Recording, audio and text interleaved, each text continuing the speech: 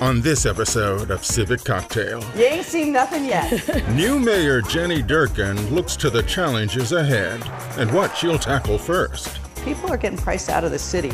We've got to really attack systemic racism. I think there should be a statewide income tax. I just do. And I think the thing about Seattle is that kind of indomitable spirit. Also, best-selling author Daniel James Brown on The Boys in the Boat and what's next on tap. I learned a lot about humility and gratitude and perseverance. The day after we sold the book to Viking Press, who published it, I sold the movie rights to a guy named Harvey Weinstein. It's all coming up on Civic Cocktail.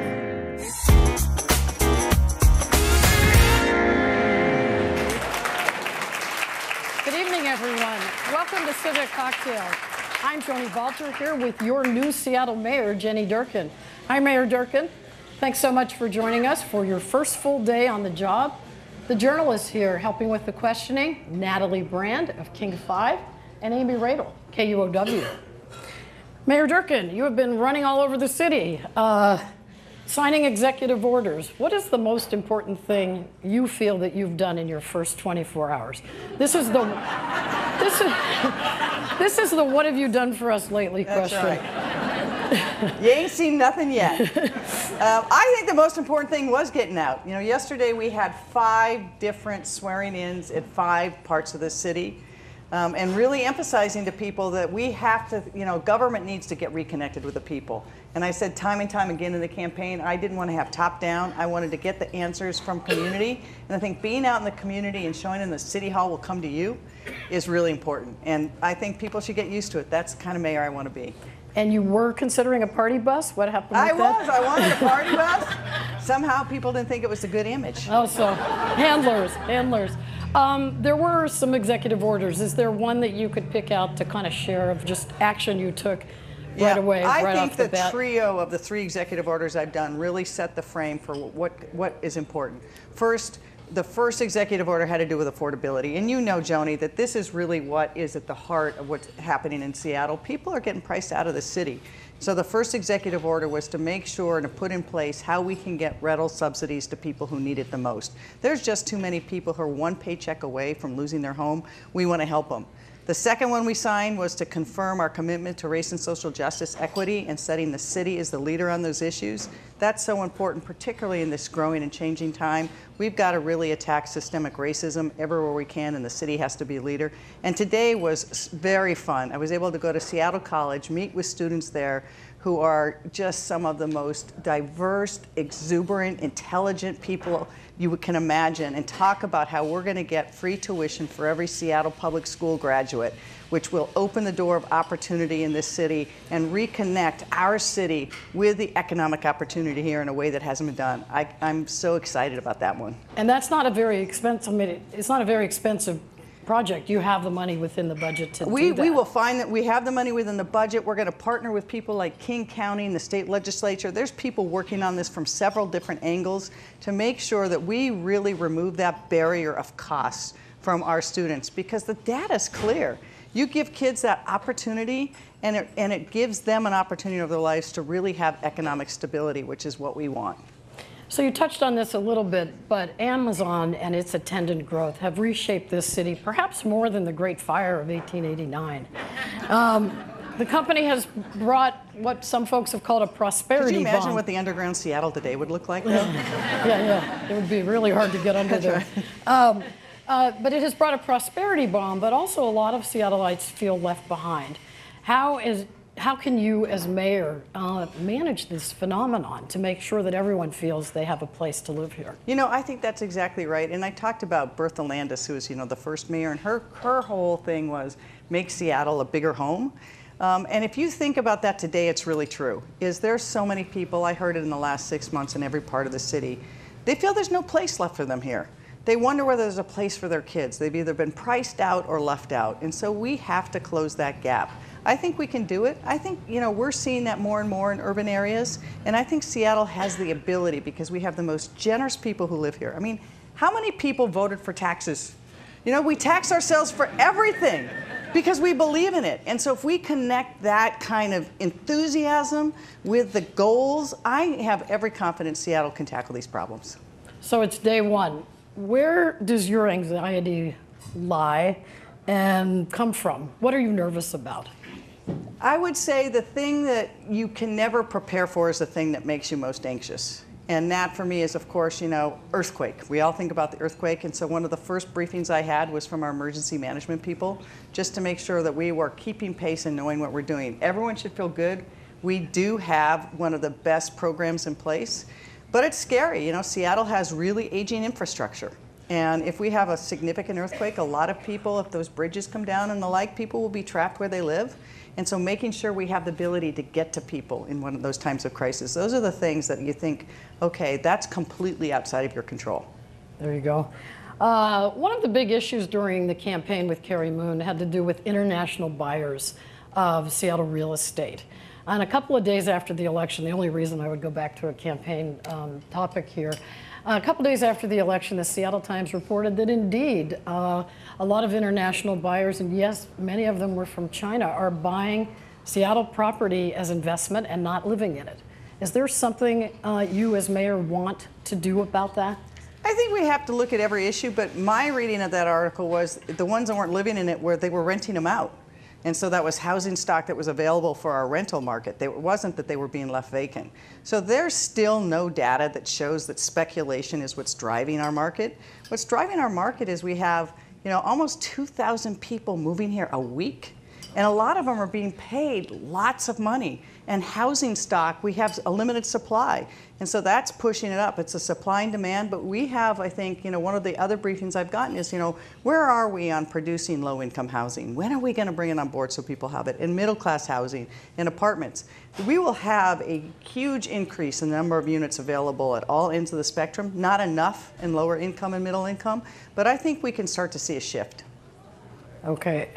During the recent budget discussions, this city council here, that came very close to passing a head tax, an employee tax, an Amazon tax, call it whatever you want. A Joni tax. A Joni tax. And several of the council members said they would bring this back possibly in March. You were heavily supported in the campaign by business. Would you entertain a veto if the city council did bring that back and try to pass that? I think we're getting... You always mention vetoes in the honeymoon. That's how you make the honeymoon work. That's why I've never been on a honeymoon. I just hate that. I really think, there are so many conversations that have to happen before then. I think we really have to look at, number one, what I said is, what resources do we need and where? Before we talk having more taxes, let's make sure that we know what we have and where. And so I really want to sit down with people that are doing all the homeless provisions, see what we need, and where the money. I believe, and I don't have the data yet, but I said it throughout the campaign, what I've seen tells me where we need more resources is in mental health and addiction services. And that's going to be a conversation that isn't just City of Seattle and head tax, that's got to be regional and it's got to be state, because that is a problem that doesn't stop at the borders. Well, King County was talking about a piece of that, which was trying to find a way to make sure that appointments for folks with mental illness and with addiction problems happen quicker, because people reach a moment in time when they're ready to make that appointment, but then they're told you can't come in for X number of weeks. Is the city going to be involved in that? The county seemed to be working pretty hard on that. Absolutely, and I think that I don't think there's anyone in this room who probably hasn't been touched by someone who's had a problem with addiction. And there's that moment in time, if someone really wants to get help, if you don't get them that help immediately, you may not get it again, or you may not get it for a while. And right now, we just don't have the resources to give the help to the people that need it. And if you have that kind of waiting list for people that need it, it doesn't work. So we really have to explore. I've actually been talking to our federal delegation as well to see, the opiate problem is a problem everywhere in this country. And every one of those congressmen is up for re-election. And so I'm hoping that they see the wisdom in seeing, we have to step up and really help across the country on this. And if so, I want Seattle at the front of the queue to say, we're here, we're going to show you how to implement it. So let's pull out the homelessness part of this for a second here and talk about, the way that we spend money or the money that we spend. So every budget for the last many years has increased the spending on homelessness, and yet every year it seems that more people are living outside. Is money the answer? We have to, it's a combination of things. We have to have the right resources and the right amount of resources. But one of the things we don't talk about much is prevention, for example. And when you have an economy like ours that has grown so quickly and then affordability is a problem, every time rent goes up $100, the data is clear, people fall into homelessness.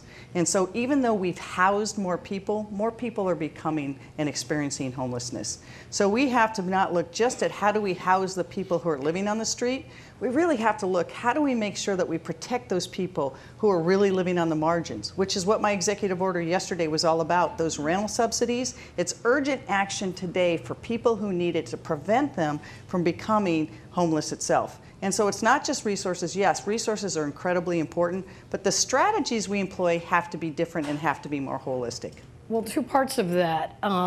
So the rental vouchers, how much do folks get and how do they go about getting it? It's going to sort of what part of your life are you at that you need that and you can come to the city? Yeah, what happens is, and you saw it, it happens great often with people who are on fixed incomes, but the measure is how big is the rent burden? Ideally, no one should spend more than about 30% of their income on rent. And any more of that is considered to be rent burdened. In Seattle, more than half the people are what's considered rent burdened, and a significant number of people spend a lot of money. You know, I met this one woman in a senior center down in South Seattle, and she gets about $1,200 a month fixed income, but she spends almost $900 a month on rent. Figure that out. That's what she has for the rest of her life, for food, for medicine, for anything. So why she's at that senior center every day having lunch there, reduced lunch. We got to help people like that so that we make sure we take care of them. Also, the city is changing the way that it picks some of the service providers for the homeless. There was a lot of news about that this week. And I'm wondering that if they change the way they rebid some of the contracts, some of the longtime service providers were either reduced or cut out. How will the changes that the city has already made, you know, before you took this office, actually reduce the number of people living outside? You know, we have to look at those numbers. I haven't seen the contracts themselves, and we'll be in the process of, now that the bid have been doing, we have to actually get the contracts in place. And so the one thing that's really important is to make sure that we don't have a gap where more people end up on the street. And that's what we have to protect against. And Mayor Burgess, former Mayor Burgess, was very careful to make sure that there's bridge funding available, to make sure that we are not, as we move from this, from to having... be clear, that's not for bridges, that's not for bridges, it's to close the gap. That's right. And it's to make it so, you know, the ideal is we have to spend less money on short-term shelter, which is not really a home, and more money on permanent housing. And so as we make that shift, we have to also be careful that as reduce the number of shelter beds, that they really aren't reducing the capacity for people to have somewhere to live. But you're on board with the changes that were made, that were announced, right? I have not reviewed all of those changes in the last 24 hours. Why not? But I'm on it. I am so on it. But we will make sure, you know, we have meetings set up and briefings set up to see where we are, because we've got to sign the contracts. So the only thing that's been announced is who has won the RFPs. Now we've got to figure out how those contracts get signed and do an evaluation of making sure that we're not reducing the number of beds for people. And so RFPs are requests for proposal. That's right. City Budget Talk. I'd also like to invite the audience, if you want to line up for questions. We're going to bring in Amy Radel. Hi. I have a question about police accountability. After the consent decree that you helped negotiate, I know Seattle has put a lot of effort into creating the force investigation team in the department and having a new inspector general and all of this work kind of in the city.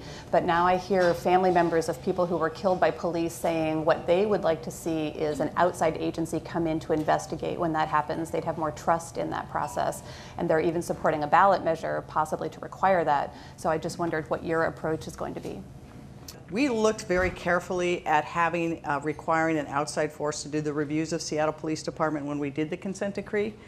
One of the issues we ran into is, unlike the other police departments in the state, It is a very different police department in the size and scope of the urban setting. There's really no other city like Seattle for policing in Washington State.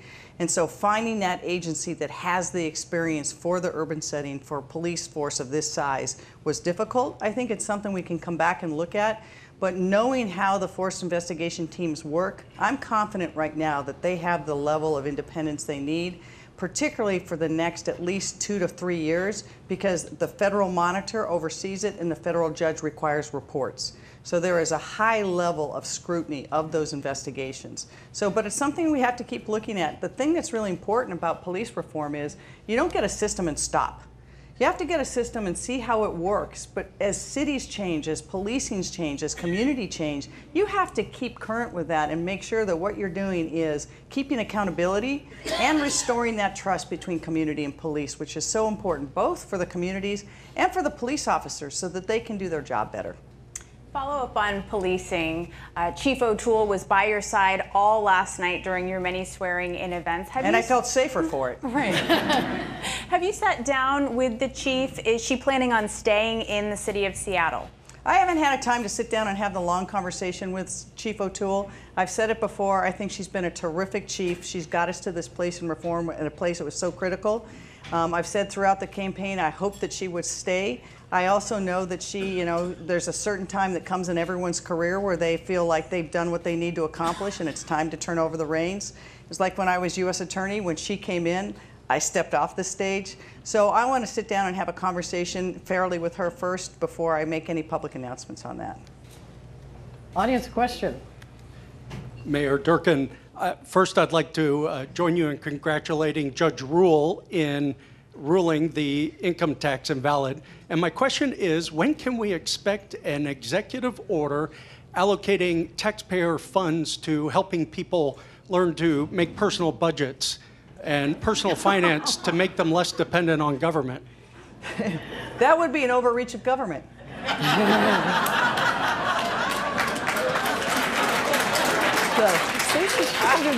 I think it's a great question, but I think, look, we've got to, I believe that, we as a city have to be very disciplined about our spending, but there's a lot of disagreement, and I think we, in large, we focus on those things we care about. And as mayor, I'm going to continue to have those conversations to make sure that we're budgeting effectively, that we're thinking about how we spend the money, because the money, we've been in good times, but I've lived in this city most of my life. And there are cycles, and we want to make sure that we have sustainable revenue sources for the things we care about most.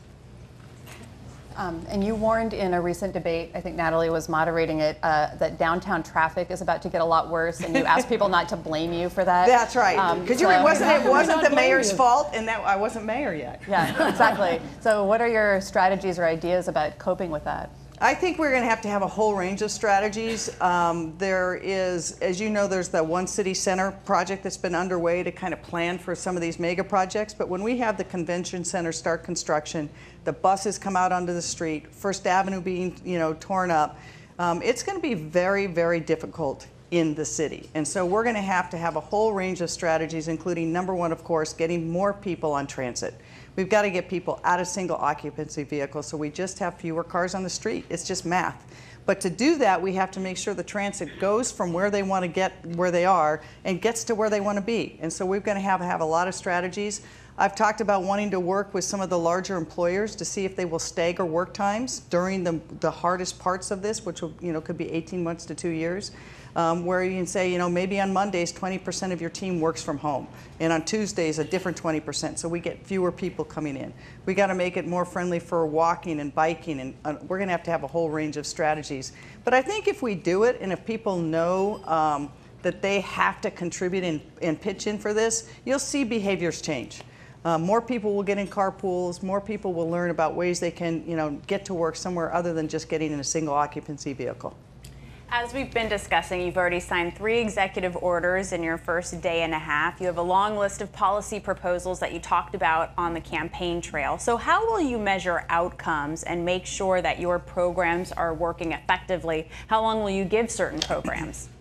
That's a really good question. I just had some conversations with people about today, and part of our implementation has to be some kind of feedback where we're measuring, are we getting what we think needed to happen?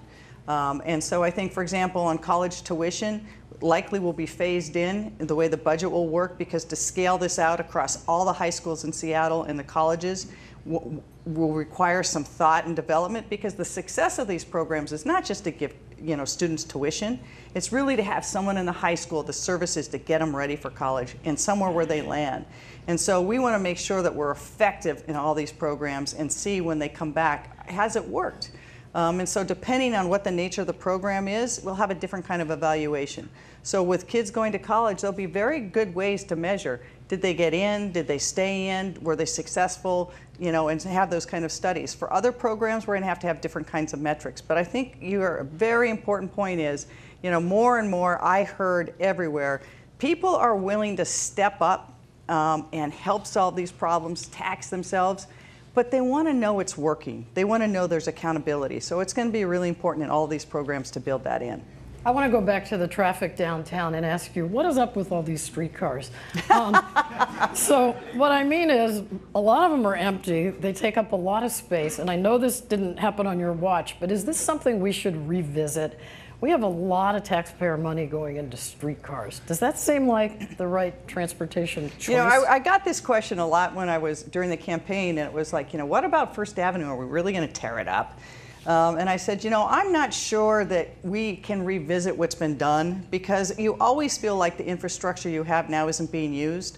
But think about what we're going to be in 15 and 20 years. And we have to be thinking that 15 and 20 years from now, will we be thankful that there's some kind of streetcar that goes back and forth and people can just hop on it and get there? So you haven't ridden it either, is that right? It's so slow. I joked that I just wanted to rent out all those buses that look like streetcars, just have them drive back and forth, paint them different colors, and call it a day. A coalition of local groups is planning to sue over some of the upzones and the plans for growth. In some ways, this is the issue of this time. Many Seattleites still want to maintain single-family neighborhoods and streets. What is a new mayor to do? Change is hard. I was at a room like this, and I said, okay, I want everyone in this room, be honest, how many people kind of wish we could just take a pause? Yeah. We just wish we could stop growth for a little while, keep it like it is until we sort things in. Almost everybody raised their hand. Oh, yeah. And then I said, keep your hand up if you were born here. All of them came down. There's like 2 of you in the room. I know of 2 in the room. And so I can tell you, for me growing up here, there's so many times I wish I could just roll up the welcome mat and say, stop. Do it now. But we are a growing, vibrant city, and if we want to stay a growing, vibrant city, we've got to figure out how we handle the growth. And that means we got to have smart growth, and it's not going to be a one-size-fits-all for every part of this city. We've got to engage people in a more thoughtful way than we have, so that they feel they're part of the solution, not just that they're being crushed by growth. So you, at the very beginning of this, asked the audience, how many people around here support taxes? And yeah, we know that they do. But you've also been critical of the use of the property tax. Voters, as we know, they say yes, pretty much all the time, transportation, parks, all of that. But that is part of the reason why the city is becoming less affordable. Do you think the city council and the mayor should stop asking for property tax increases? One of the really unfortunate things is we just have so few vehicles available to us, which is why the income tax was one thing. I think there should be a statewide income tax. I just do. I think until we have a more fair tax system, we'll keep going to the well that hurts the people that have the least. And that's sales tax, property tax, and B&O taxes for small businesses, who are taxed on gross, not profit. And so we've got to reconfigure the whole process. But I agree with you, Joni. Do I think we have to stop going to the well?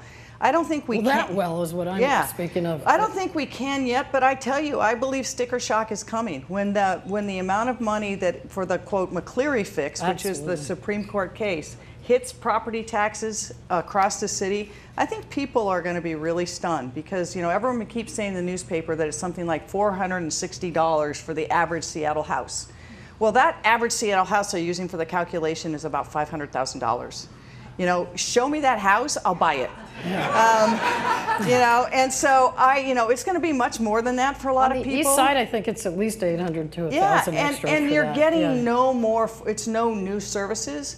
So I think we really have to have a conversation with the county, with the state. We have to make this a regional conversation because none of these problems are isolated. The homelessness doesn't stop at the city line. Opiate problems don't stop at the city line. Affordability now isn't stopping at the city line. So we have to pull together and find more regional solutions. And if we do that, we'll find more resources. So as you said, you're a native Seattleite, and you definitely know the answer to this question. Sonics. Okay.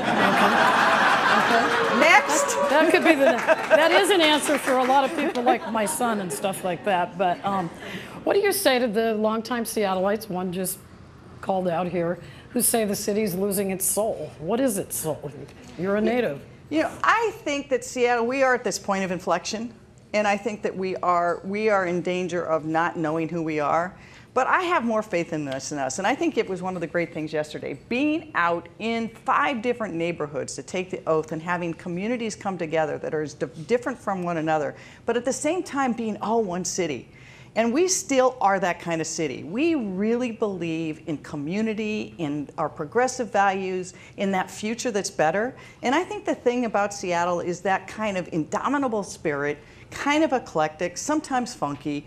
And we're still going to be that way, but we've got to be intentional about growth. As growth happens, we lose a lot of funky dive bars, sort of so the commercial. Days of dive bars. Yeah, that's the thing. That's the thing. No, it's true, and that's why I think on this growth, going back to your other question, some of these actions that neighborhoods and others are taking are just as much about, wait a minute, who are we, as they are about that particular upzone. And so engaging people in the process and being intentional about what do we want so that every zoning and upzone, we don't end up with block after block after block with just square buildings that look like Vladivostok 60. We look and think about how do we design intentional, interesting neighborhoods and still have those small businesses and affordable commercial spaces and green space. What we've lost in this new city is green space and public space and open space. And I think that's part of the thing we have to do to keep Seattle, Seattle.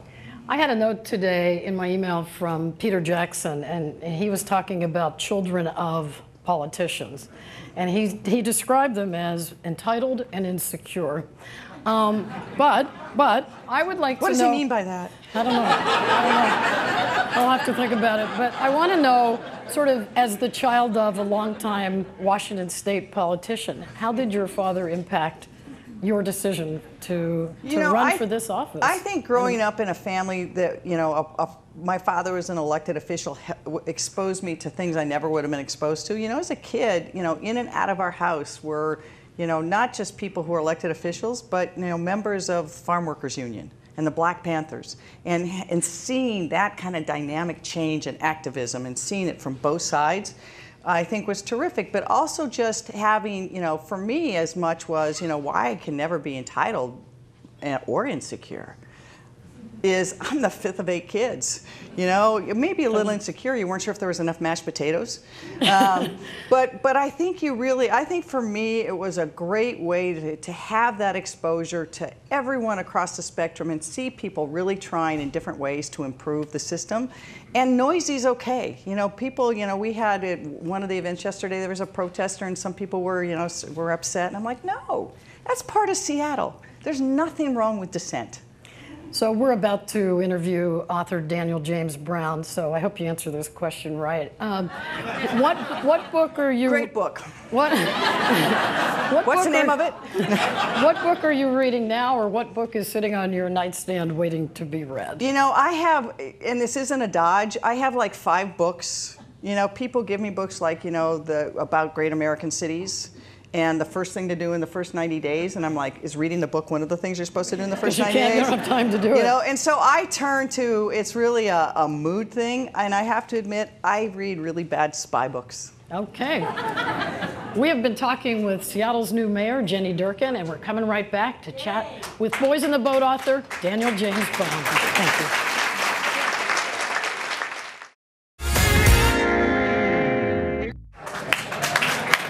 We are are back with Daniel James Brown, author of this fantastic book, The Boys in the Boat. Hi, Daniel. Thank you for joining us. Daniel, I'm assuming many people in this vigorous crowd here this evening have read The Boys in the Boat, but for those who haven't, can you give us the quickie elevator speech version of the plot? The elevator plot. A bunch of ragtag kids from Western Washington, against all odds, fight their way through the elite rowing programs of the East Coast and wind up going to Berlin in 1936 to row against a German boat, amongst others. There were 6 boats, weren't there? There were 6 boats. But amongst those were the German and Italian boats, the 2 fascist powers. And these kids from Western Washington wind up winning the gold medal in a very dramatic come-from-behind fashion. We have a few patriots in the room. Part of the appeal of the book, as you referred to, the ragtag, these boys in this boat many of them were middle or even low income kids. Yeah. And so part of the appeal of the book, I wonder if you agree with this, has that sort of underdog feel. They didn't have a lot that they were looking forward to in their lives, but here's this moment. Yeah. How much do you think that drove the popularity of your book? Well, it is sort of a classic, American underdog story. These were kids that grew up in mill towns and logging camps around Western Washington. They grew strong, mostly wielding pitchforks and axes and digging ditches and cutting down trees. They worked in shipyards.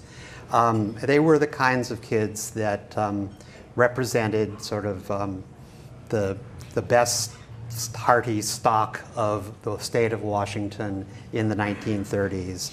And part of what's so interesting about them is that to get where they ultimately got, to those Olympics in Berlin, they had to go up against and defeat these kids from the East Coast first, kids who had learned to row in prep schools, kids who were the sons of titans of industry and U.S. senators and even presidents of the United States. FDR had 2 boys rowing at the time. Those are the kinds of young men that rowed for the Eastern schools by and large in the 1930s. I was struck when I saw the pictures of the boys in the boat, how thin they were. You say they were strong. Yeah. They looked like they hadn't eaten in years. Some of them, some of them hadn't. At the very least, they were having a very hard time putting a couple square meals in front of themselves on any given day. They were burning extraordinary amounts of calories. Rowing is just an incredibly demanding sport.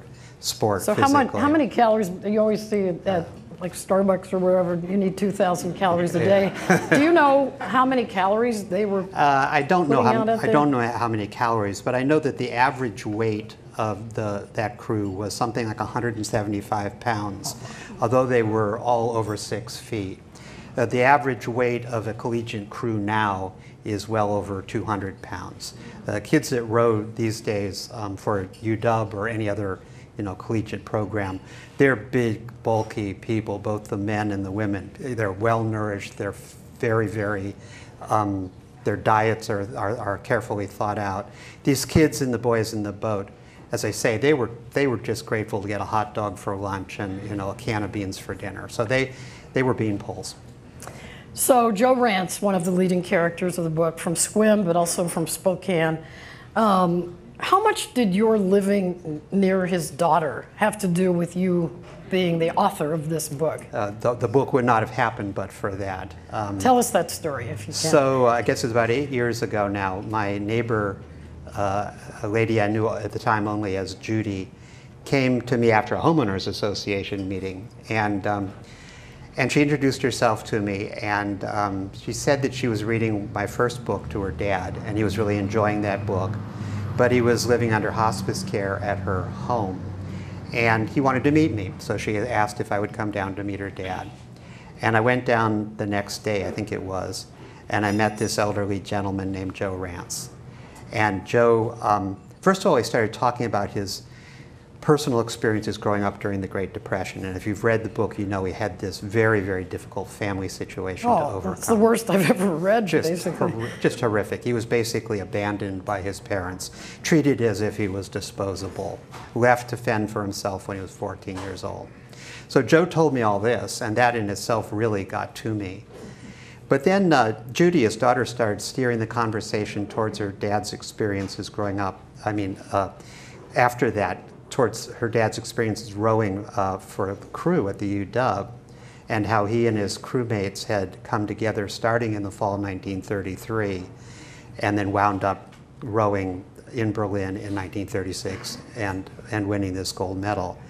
And you know, as Joe was telling me this story, it just absolutely took my breath away. And I noticed as he was talking that he was tearing up a lot. And he was tearing up whenever he talked about any of these other young men who had rowed with him. So I knew there was a lot of heart there, and I really... Well, how old was he when you met him? He was in his 90s. He was 92, something like that, when I met him. And there were only 2 guys left from that original crew. Oh. And Joe, as it turned out, only had a couple months to live, so he was near the end of his road. But he was very emotional about the story. Do you think it was because he was pouring out these details to you? At first I thought he was sad. Most of he was telling about these other guys, and most of them had passed away in the preceding few years. But I could also see there was a lot of pride coming through in those tears. And so I'll never forget, because at the end of the conversation, usually I'm really picky about book topics, but at the end of the conversation, I just sort of blurted out. I said, "Joe, can I write a book about your life?" And I'll never forget this, because he said no. Oh! And he shook his head, and he looked down at his feet, no. And my heart sank. But then he looked up, and he had those tears in his eyes again. And he said, and he sort of croaked out, he said, "But you could write a book about the boat." And I didn't know what he meant at first. He thought you were just going to purely focus on him. And right. It had to be about the boat. And by the boat, of course, he meant all the guys. What all of them had, what all of them had done together, but something more than that, what they had all become together that summer 75 years before. This almost perfect living, breathing thing that a really great crew is. And when he said that, and I finally comprehended what he meant, I was just absolutely committed 100% to trying to do it, and to do it as well as I could.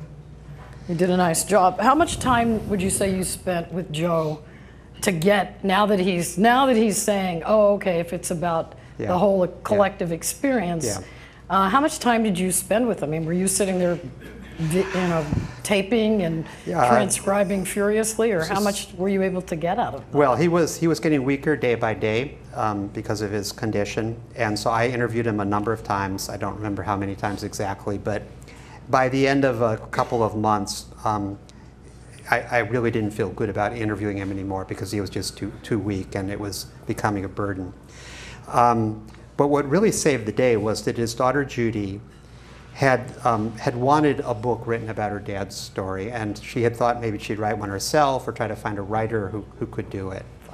Which is why she invited me down to meet her dad that day. Oh, so she's which I didn't understand at first, but and she later said, Yeah, but what saved the day was that Judy had saved notebook after notebook after notebook.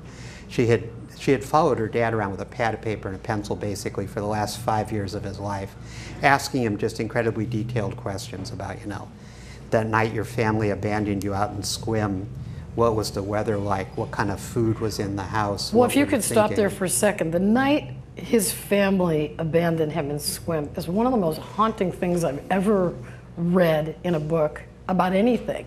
I wish, tell us about what the weather was like, and for folks who didn't read it, that moment is just, it's what you'll never forget. Yeah, so this kid's 14 years old. He's already had sort of been thrown out of the house by his stepmother several times before.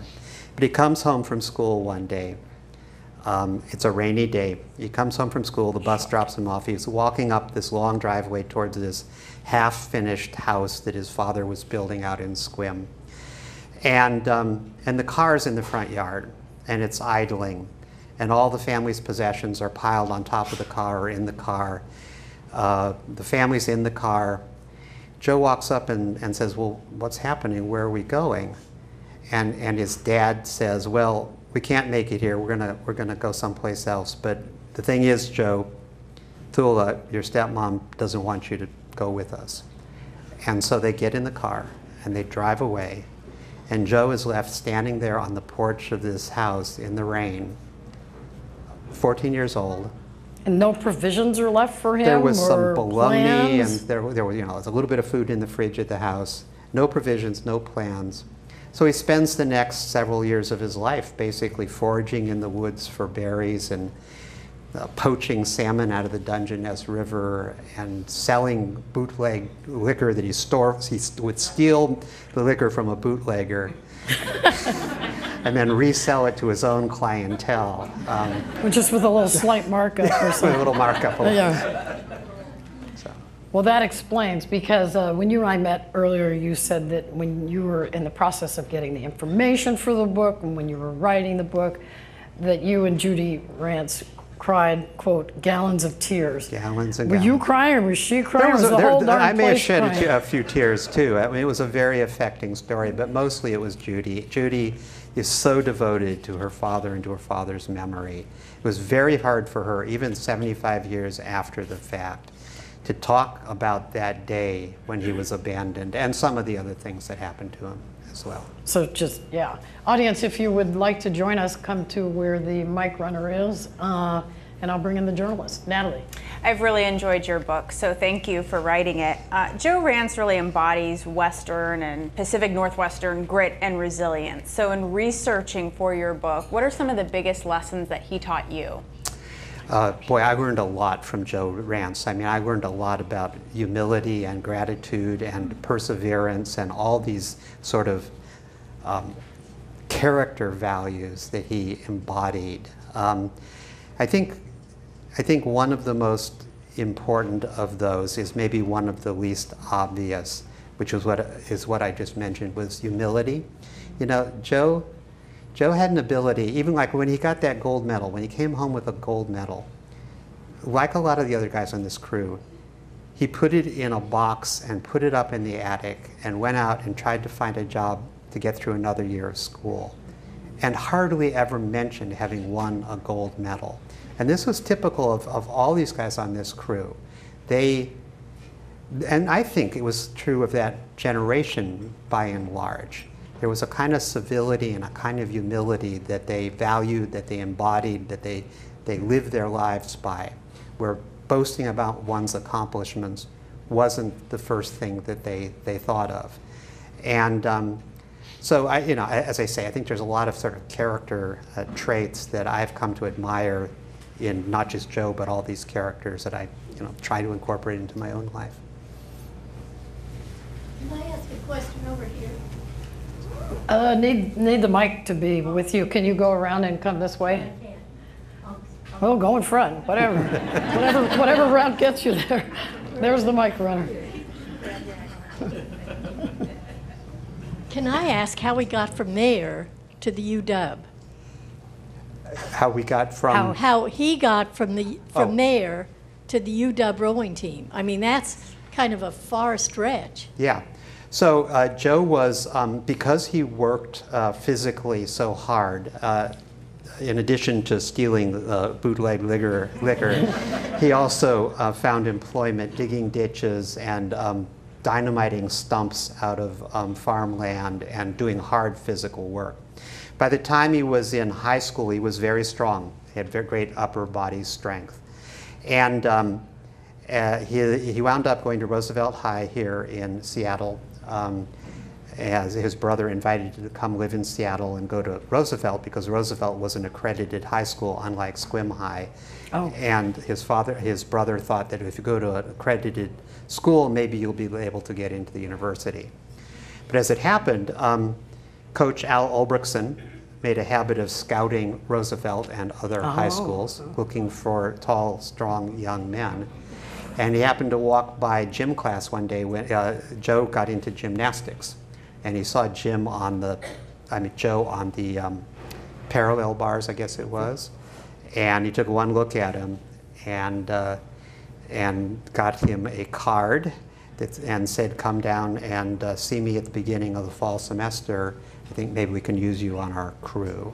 And so that's what started it for him. Crew got him into the University of Washington. So the crew got him into the University of Washington. And also, it was necessary for Joe to stay on the crew in order to stay at the university. There were no scholarships for rowing at the University of Washington at the time.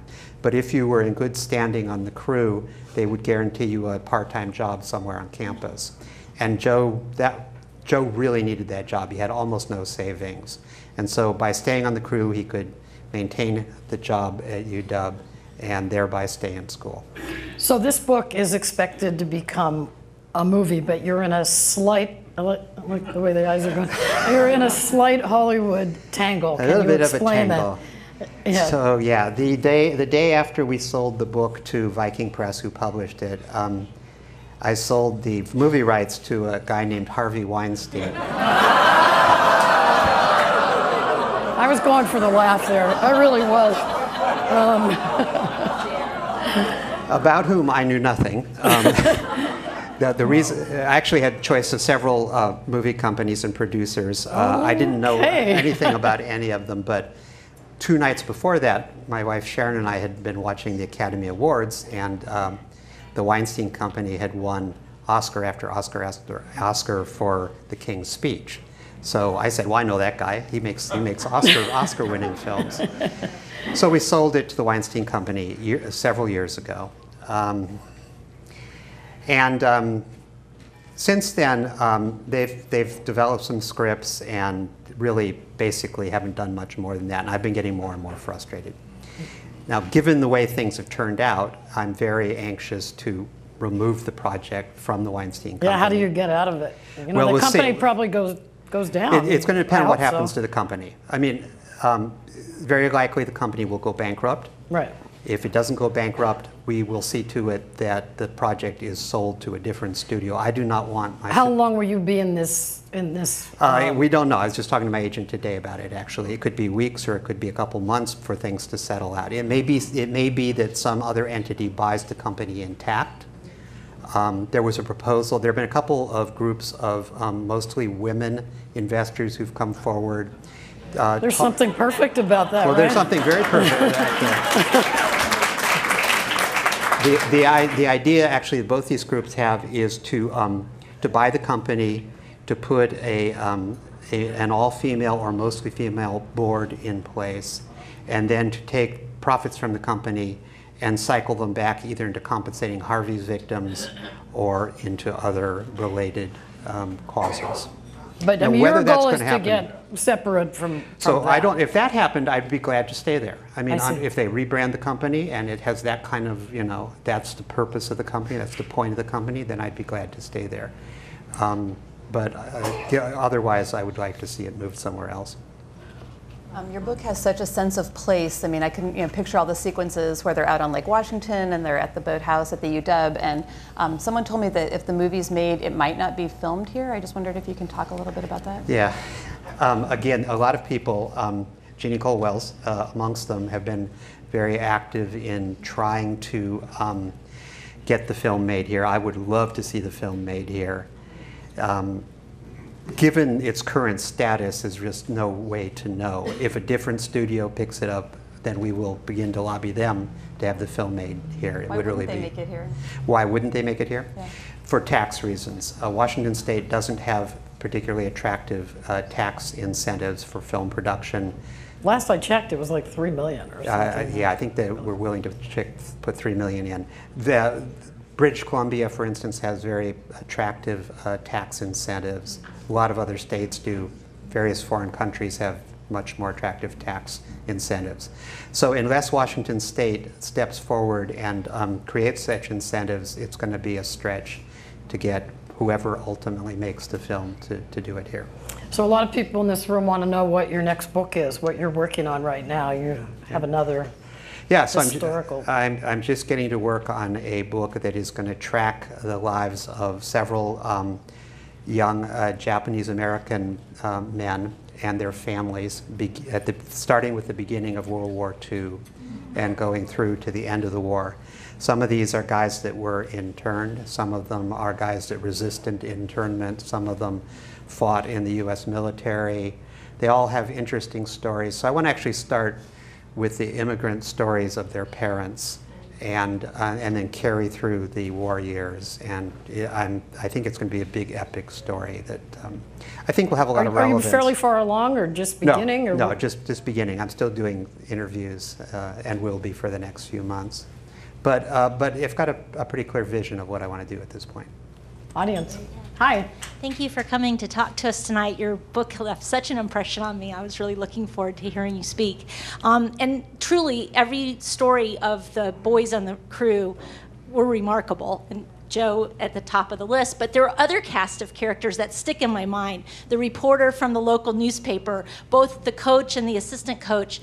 And I wondered if you had an opportunity to speak to anybody else that was in the periphery or was in Germany or in New England when the boys were rowing to get the honor to go to the Olympics. People that saw them and because it just, everything was so rich about the relationships between the people in the city, the boys and their families, between the boys themselves and their families and the school, and you know, it just seemed like you had a lot of source material to work with. I did, partly because I spent about 4 years researching the book.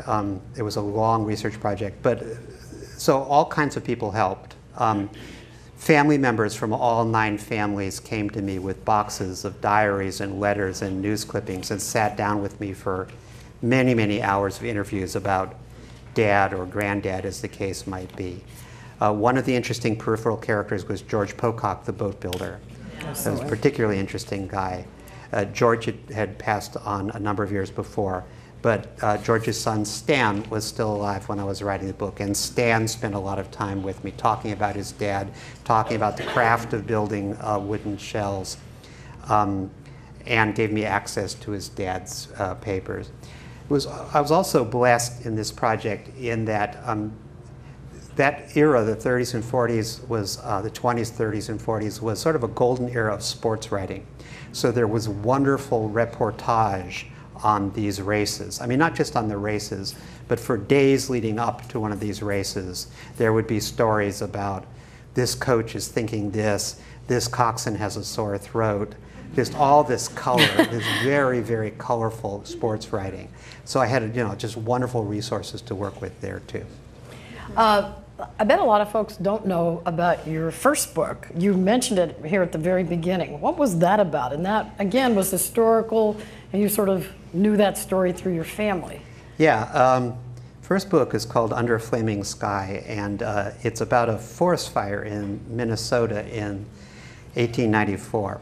And actually what happened was 2 forest fires converged on this little logging town of Hinckley, Minnesota, on a very dry, hot, windy September day. And my great-grandfather and his family had immigrated from Norway. He was working at a lumber mill in Hinckley that day. The family had settled in town. As these fires converged on the town, they basically surrounded the town. They trapped the whole population of the town. So a great many things happened, but they tried to evacuate the town by backing 2 trains out of town on 2 different railroads. The first train they backed out of town made it over a trestle just before the trestle collapsed. The underpinnings had all burned away. The other train, my great-grandmother and her son, my grandfather, climbed onto that train. That train started to back out of town, and it caught fire. And by the time it had gone 5 miles outside of town, it was on fire from one end to the other. The top of the carriages was on fire. So it had to come to a stop. It came to a stop in sort of a low, boggy area. Everybody that piled off one side of the train died. Everybody that piled off the other side, there was a little bit of a swamp there. So my great-grandmother and my grandfather immersed themselves in the water and survived as the fire went over them by staying in the water. And my great-grandfather, all the mill hands were sent to the south end of town to fight the fire, and all of them died. So my great-grandfather actually died in the fire.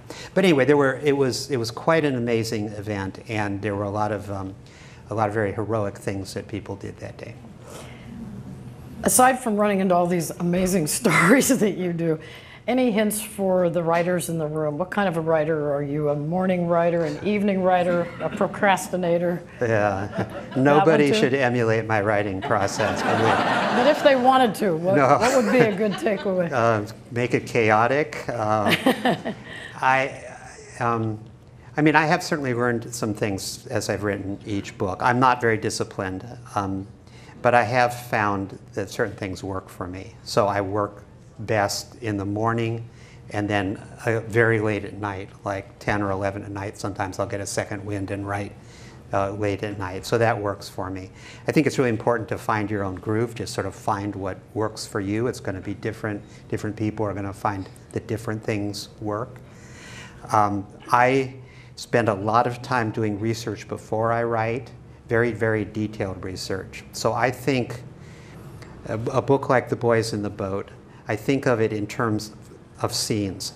First, I spend a lot of time just getting the overall arc of the story. So I might spend a year just understanding the arc of the story. But once I understand the big arc, I go back and I start writing scene 1, scene 2, scene 3, and just work my way chronologically through the book. But what I do is, scene 1 in The Boys in the Boat is Joe Rance and Roger Morris go together from the engineering department down to the crew house to turn out for crew on the first day of rowing in 1933. So I knew that was going to be the first scene. What I did to write that scene is typical. Knowing that that's the scene I needed to create, I talked to Joe, I talked to Roger, who was still alive, about their memories of that day. Then I went to the Suzzallo Library and I found photographs taken on campus that week. And I saw that there was a lawn out in front of the Suzzallo Library. Red Square wasn't there, it was all grass. Oh. And all these students are sitting around on blankets, smoking cigarettes. The men and the women are both smoking cigarettes almost universally. And they're all reading newspapers. So I went and got the newspapers for that day. I think it was October 5th, 1933. And I read those, the Seattle Times, the PI, and the Daily, read them cover to cover to see what are they reading about, what's happening in Seattle that day. Found the weather for that day. So what I do is I do this very intensive research on that scene, and I get to the point eventually where if I don't write that scene down, I am afraid I'm going to lose it. Yeah. And this usually happens at some inconvenient time when I'm in the shower or I'm mowing the lawn or something like that. But I get to the point, I got to write this down. I'm going to lose it if I don't write it down. So I dash to the computer. I just sort of splat it down, write it quickly. Just to have it. It's good to have it somewhere. Just to capture it. Live somewhere. Right. And then I'll go on and work on the next scene, But then I will come back to that first scene a week or two later and pull it out of the drawer and look at it. And I always see things that are, catastrophically wrong with it, or things that could be done much better. And so I just get in this iterative sort of process. Well, I thank you. We are out of time. We have been talking with author Daniel James Brown. We're going to take a holiday break and return in February with former Interior Secretary Sally Jewell. Happy holidays, and thanks so much for watching. And thank you, Daniel.